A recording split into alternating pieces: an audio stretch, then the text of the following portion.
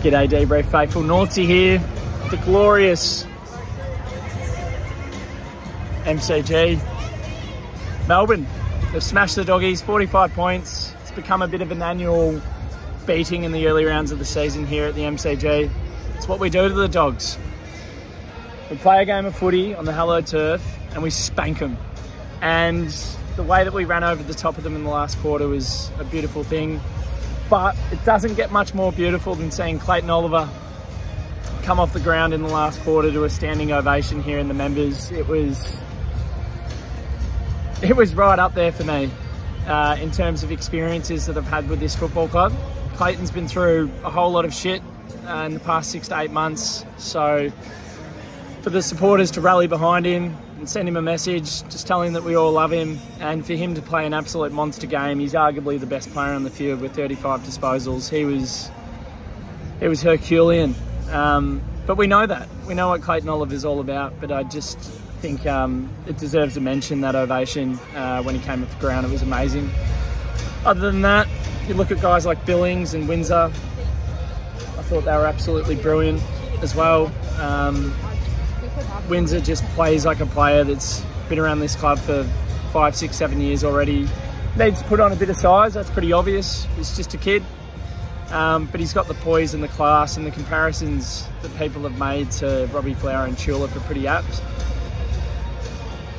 Max Gawn, brilliant. Coming up against one of the premier ruckmen in the comp.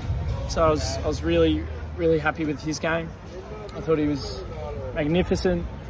Roo, kicking the three, awesome. But I think one of the biggest mentions needs to go to Tom McDonald and Ben Brown. So many people have written them off when the team news came out on Thursday.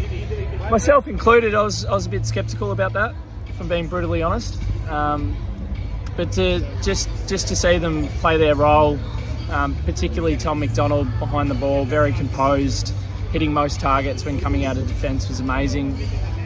Ben Brown, again, another guy just competing, constantly competing, coming up against Karmas, who's a very athletic defender.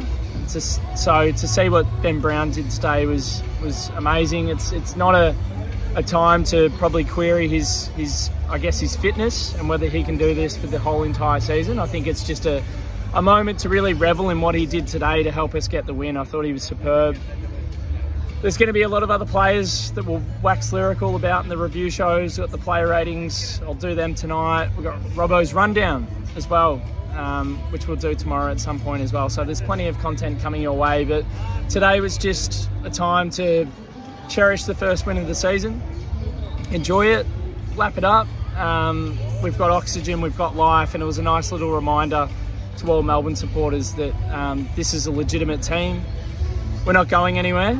And I'm really excited for what the next few weeks have to come. And does Harrison Petty actually get back into the lineup? I'll leave that one with you. Comment on YouTube in the comments below. Let us know.